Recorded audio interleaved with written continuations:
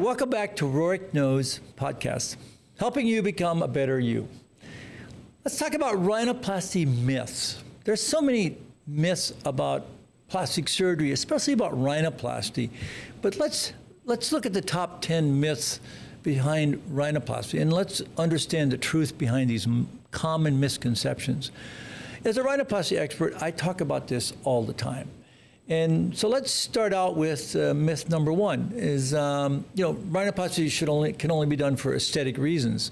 And that's totally untrue. In fact, when I do an aesthetic rhinoplasty, I want to make sure I maintain and or restore function as well, because the nose is not only one of objectivity, but also, for cosmetic look, but also for function.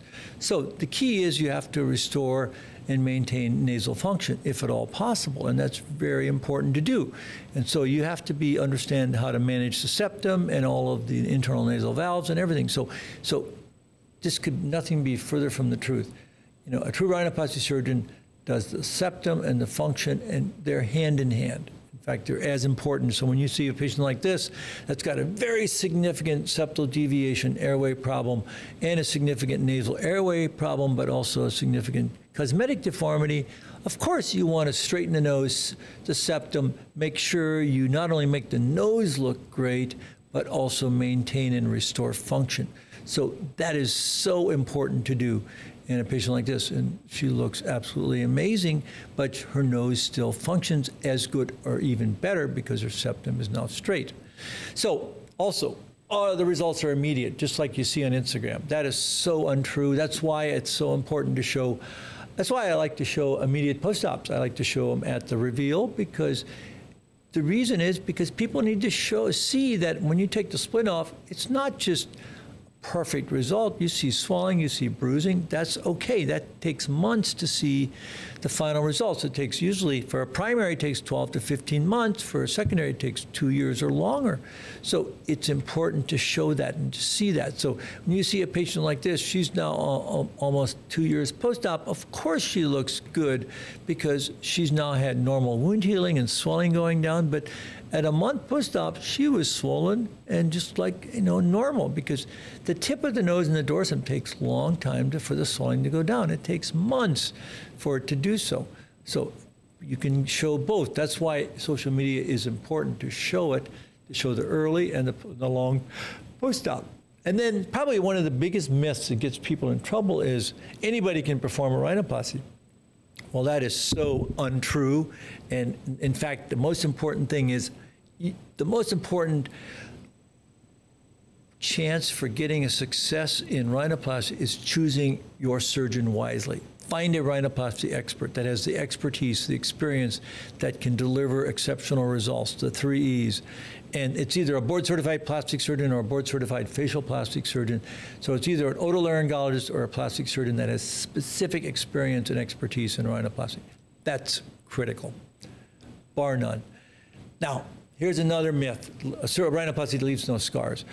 Well, there's open and closed rhinoplasty. They both leave scars. One leaves them on the inside, some leave them on the outside. But basically, the result really identifies with the result really defines a rhinoplasty. And today, even an open rhinoplasty, it's almost imperceptible to see the scar or even the alar base incision, but you'll have some type of scar. But the key is, an open rhinoplasty in my hands is actually the utility and the tool that I use to get the best results. So it leaves minimal scarring, but there's no such thing as a no-scar rhinoplasty. Now, the next myth is the results are permanent. Well, that's not necessarily true. That's why it's good to show the short, intermediate, and long-term results. And I will show results at 1 year, 3 year, 5 years, or longer, and the results change and they age. And that's why it's important to know before you go and understand how the nose ages and the face ages, so you do techniques that will withstand the test of time. And so when you see a patient like this pre-op at 3 years, 12 years, and 25 years, you can see the durability of the nose is maintained, its strength, and the tip shape and contour. And I think that's important, to do techniques and use technology that maintains nasal tip, dorsum, and function long term. That is critical. And then another myth is that anyone can give you a perfect nose. That's not true. A rhinoplasty cannot give everyone a perfect nose. In fact, I've never done a perfect rhinoplasty, and I've done over 8,000 rhinoplasties. I mean, it's something to seek. But you know, a great nose is one that's in harmony with the patient's face, nose, eyes, lips, and chin. That's a harmonious rhinoplasty. And in fact, I saw a patient today that came back and said, you know what, I am so happy with my rhinoplasty, and it's a male patient, because no one really knows what I had done. They just say, hey, you look good, you look like you're in shape, and I think that's great. So that's the sign of great plastic surgery, is that nobody knows. And of course, that's why you see so much bad plastic surgery in some of the famous celebrities, and it's really distraughtful to see patients that have really had bad plastic surgery, especially rhinoplasty. Now, here's another myth. Rhinoplasty is a very painful procedure. Now, I will tell you that in most cases it is not, but sometimes you will have some discomfort, especially if you have a lot of septal surgery. So if I'm going to do septal surgery, or I have a very deviated nose or a secondary rhinoplasty, I will tell the patient they may have 24 hours of some discomfort. And of course, we provide, you know, pain medications or anything to help modulate that. But that's very important.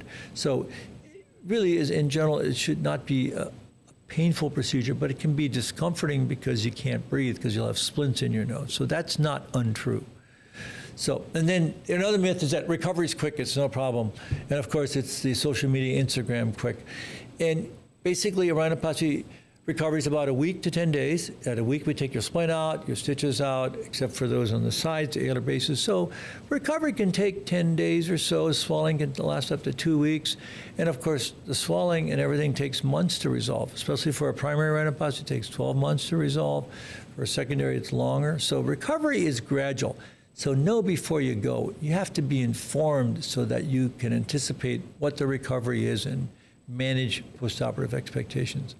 And that's why I have a lot of videos about post-op care, the 4 steps for maximizing post-op care, and to maximize a speedy recovery. All these things are on my Heroic Nose podcast, but also they're on my YouTube channel. So please resort to those, and you can see and find a lot of information that's very rich and tells you exactly what to expect after rhinoplasty. And I think that's very, very important, because the post-op care is incredibly important, and it's meticulous. And I'm just sharing with you in the management of how I do post-op care management with both nasal nasal sprays, and of course the use of mucopiercin ointment that is inside the nose. That's so critical. And then of course the role of steri-strips in the management of postoperative swelling, and that's really critical in that. So the other thing is, rhinoplasty is just for females. Well, that's totally untrue. I would say 15–20% of my patients are males, and they undergo rhinoplasty for both the same aesthetic and functional reasons as females. And and I think that males can be a little bit more challenging, because you really have to understand their rationale for having a rhinoplasty, but it's a great operation in a patient that has both functional and aesthetic challenges, like this patient who's now a 13-year follow-up, excellent male patient, functional and aesthetic shaping and contouring, nice dorsum, great dorsal profile, shaping and contouring is great, 13-year follow-up. These are all things that are great. And another myth is that the results can be predicted with complete accuracy. Well, that's not true, because no matter what you do, that's why it's so important to select your surgeon, whether they have incredible expertise, skill, to do the procedure. But in the end, it's about how you individually heal and how that impacts your genetic makeup. So no matter what you do, even if you have an excellent rhinoplasty surgeon, you can have a not so perfect outcome. And that's why there's a need for revision in 2 to 3% of patients, certainly that I do, and the revision rate in the literature is far higher than that. But no one has ever I've never done a perfect rhinoplasty, but it all depends on how you heal. That's why it's so important to get the best results you can intraoperatively, and then it's up to God and wound healing. So it's really important to understand that. And then these patients that come in that have revision rhinoplasty, these patients had multiple previous rhinoplasties, I think 7 previous rhinoplasties, and she's had a foreshortened nose, deviated septum, perforated septum, all these incredible problems. And she had removal of implants, we put in rib grafts, we shaped her nose, we did all kinds of things. Here she is at 10 days post-op, here she is at 11 months post-op, and here she is again almost 11 months here, and then you can see her at 3 years post-op. She's got improvement. She's got nasal shape and contour. Her nose is elongated.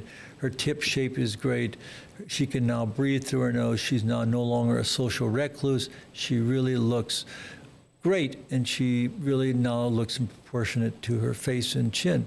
And I think those are all the things that are challenging in revision rhinoplasty. So there's no such thing as a perfect result. And when you have a patient like this that's really had a devastated multiple previous procedures, it takes a lot of experience and expertise to get you a result that's both functionally and aesthetically pleasing.